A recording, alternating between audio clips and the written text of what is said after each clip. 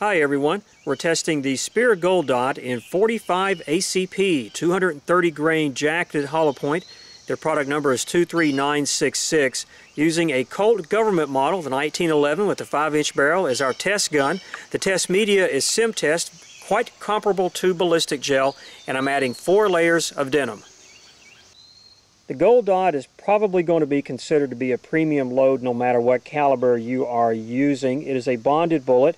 That is a characteristic preferred by law enforcement in particular because of its barrier penetration capabilities. The bonding process also ensures that we should not have jacket separation during the penetration expansion process.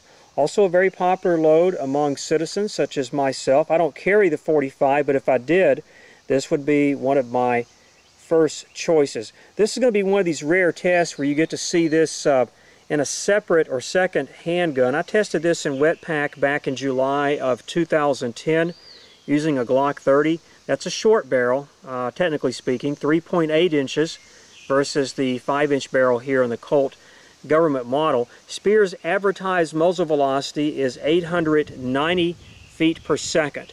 In this gun, 5-shot average, I'm coming in at 864 feet per second, and I came in at 774 feet per second in the shorter Glock 30. It's a very mild shooting load, as you can see in those opening 3 shots. So we're going to line this up with the SIM-TEST block, and I'll be shooting from a distance of 15 feet.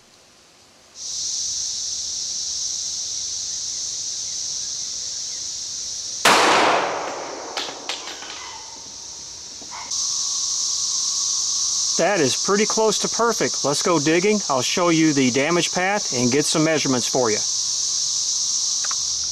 This is the largest segment of the block as I'm cutting through and trying to figure out where the damage path might be. I'll just cast these aside into this boiler. I'll drop this into a larger pot of water, cook that at about 170 degrees for a couple of hours, and recast into another block. That's one selling point that really got me on the SIM-TEST media, and it's very close to ballistic gel.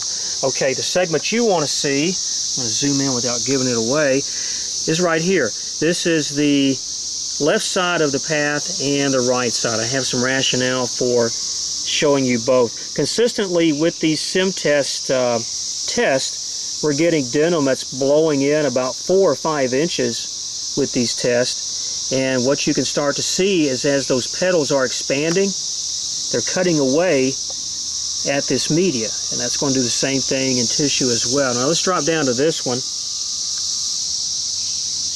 Again, the denim carrying through. Now let's see how I'm going to do this. Alright. I want you to see this. Look how deep that channel is. That's massive. That's the result of your 45 bullet and then expanding while it's cutting through there. That is massive. That's some damage right there. As we move on out, we get to the bullet itself. It did expand. I haven't taken it out. That's where it rested. I will take that out obviously in a moment. See if we have any denim plug in the cavity. Get some weight and diameter measurements. But from this perspective, it looks really good. As far as distance, the far, see if I can get in here, the far right side of the bullet is at 12.5 inches. There's one of your measurements, and the average is 0.707.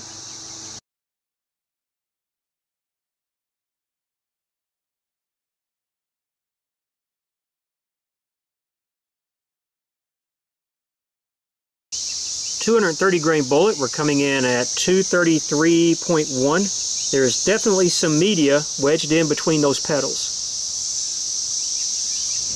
The bullet on the left is from the 2010 test with the Glock 30. That was with wet pack and denim. 16.5 inches there and 0.75 average diameter. And you just saw the specs on what we cranked out here. So interesting that we use 2 different guns, varying muzzle velocities, different types of media with denim on both. But we have good results. Good penetration, expansion, no jacket separation, and no plugging of the hollow point cavity. Consistent at least in these 2 tests.